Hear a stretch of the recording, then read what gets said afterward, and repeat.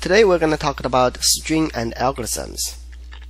So far we have talked about all the functions that's defined in the string header, which includes the string's member functions and some global functions. One big advantage of the standard library string is we can apply the STL algorithms to a string just like applying to a vector. So if we have S1 equal to variety is the spice of life, and we want to find out how many times the letter E has appeared in this sentence. We can do int num equal to count s1.begin, s1.end, E, and this will return a value of 4. And if we want to count all the letters of A, B, C, D, E, we'll do num equal to count if s1.begin, s1.end, and we'll use a lambda function to determine if the letter needs to be counted or not. It will return C is less or equal to E and C is bigger or equal to A, and this will return 6.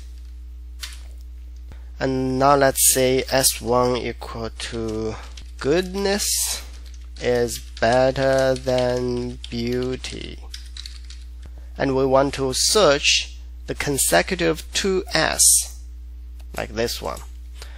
Then we'll do string iterator iter equal to search n s1.begin, s1. Or let's say begin plus 20, and then 2s. So this will search 2 consecutive s in the first 20 characters of the string s1. So iter will be pointing to the first s, this one. And then if we do s1.erase iter plus 5, this will remove the 5 characters starting from the position of iter. So these 5 characters will be removed from s1. If we do s1 insert iter 3x, this will insert 3x at the position of iter. And s1.replace iter plus 3 and then 3y.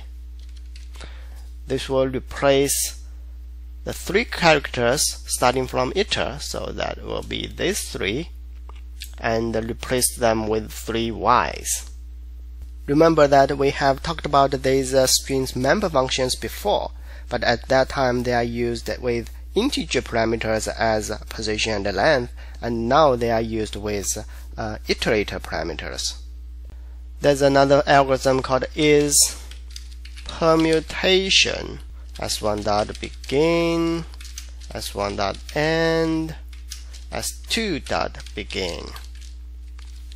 This will test if s1 is a permutation of s2. The algorithm also has a replace function. Replace s1.begin, s1.end, E space. This will replace all the e's that appeared in string s1 with a space.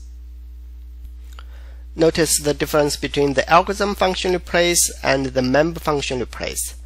The member function replace is replacing substring, and the algorithm replace is replacing characters.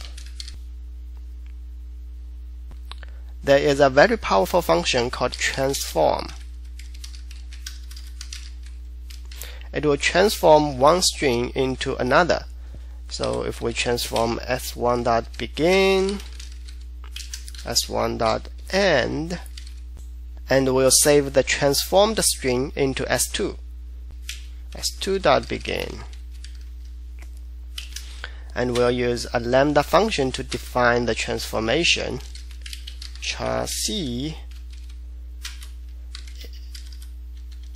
if c is less than n, it will return a, else return z.